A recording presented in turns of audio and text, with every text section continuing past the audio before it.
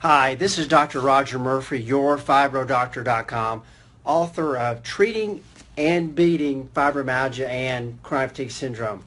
On today's Fibromyalgia Health Tip, I want to share some information that I hope will help you in your quest to feel good again. I think one of the real dilemmas for a lot of people with fibromyalgia is they wonder, number one, what the illness is, and then number two, why them? Why did they get fibromyalgia?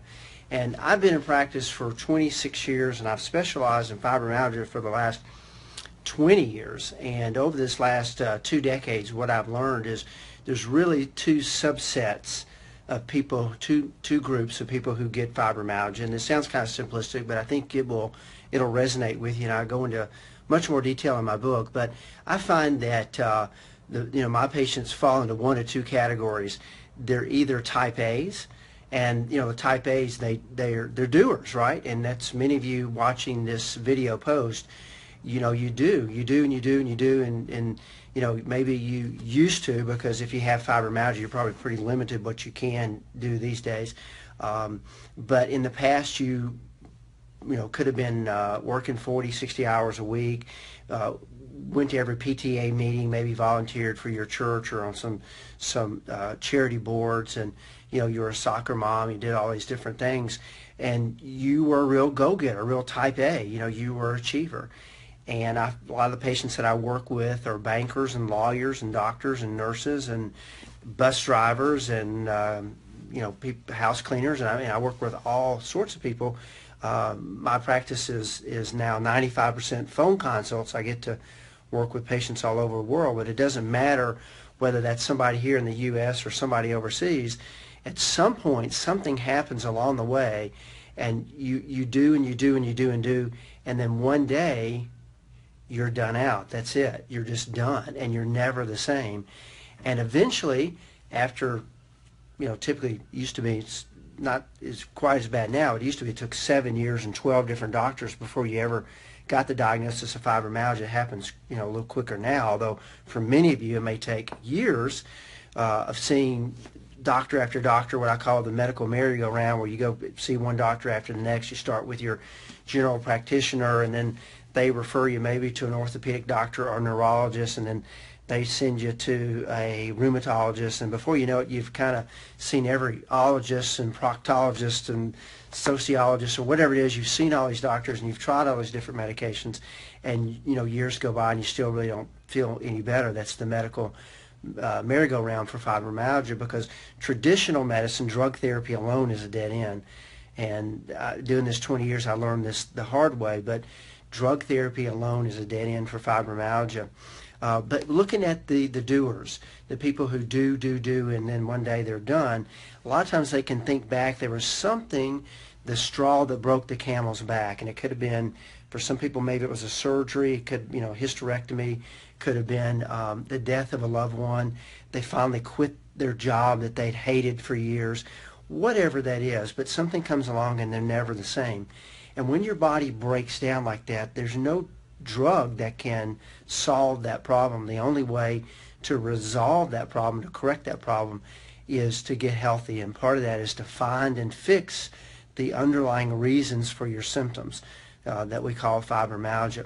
Now, the other group are people who are the caregivers, and so I take care of a lot of doctors, I take care of a lot of nurses, but you don't have to be a professional caregiver. You could be the caregiver in your family. You're the person that everybody turns to help when there's something going on, or maybe you're taking care of a special needs child or maybe an elderly parent, but you're the caregiver, and you always have been the caregiver, and you give and you give and you give and you give, and you're the kind of person that you just had surgery 2 days earlier, and then your church calls and says, hey, we need some volunteers to help with this Wednesday night dinner. Can you come help out? And you go, because that's what you do. You're a giver, but one day you find that you've given out and you can't give anymore. So again, just like the type A, you find that something comes along, it's the straw that breaks the camel's back, and you're never the same. And that's really the challenge with fibromyalgia. What you need to realize is that fibromyalgia is just a name. That's all it is. It's a name. It's a name given to describe a group of common symptoms that people with fibromyalgia have. Diffuse, achy, sometimes disabling, uh, um, devastating pain. Fatigue from hell. The fatigue where you just can hardly get out of bed, and many of you don't get out of bed some days. So it's fatigue, this low energy state, poor sleep, irritable bowel syndrome, restless leg syndrome, fibro fog, we don't think clearly, some of these things that I've talked about on these past videos. All these things add up, and you come underneath the umbrella of this name. They put the rubber stamp on your forehead that says, yeah, you got fibromyalgia, and then they tell you what? They tell you just learn to live with it. And doctors tell you that because they know drug therapy long-term doesn't work. They'll give you drugs to manage the symptoms, but long-term that doesn't work. And if you try to manage each and every symptom, before you know it, you're on half a dozen to a dozen drugs, because there's just so many daggum symptoms associated with fibromyalgia. When patients start working with me, typically, as I said, by phone, most of my patients are on anywhere from half a dozen to a dozen drugs. And then using the natural protocols that I use, that I talk about in my book, and then use when I'm working with my patients one-on-one, I'm able to get them off 95% of these medications. I'm able to get them off by using natural protocols to allow them to be able to get deep restorative sleep, drastically reduce their pain, get some energy back, help them with stamina and resistancy to stress, something that's very, very important. And